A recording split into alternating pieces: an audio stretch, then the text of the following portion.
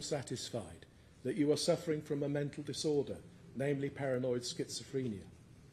This disorder is of a nature which makes it appropriate for you to be detained in a hospital for medical treatment.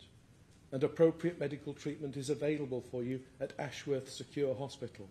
In the light of the medical evidence which I have identified, I am satisfied that because of the nature of your offence, and also having regard to your past, including your history of mental illness, and to the risk that you will commit further offences if you're not detained, it's necessary to protect the public from serious harm, and it is not possible to say for how long that will be so. I order that you will be subject to the special restrictions set out in Section 41 of the Mental Health Act 1983.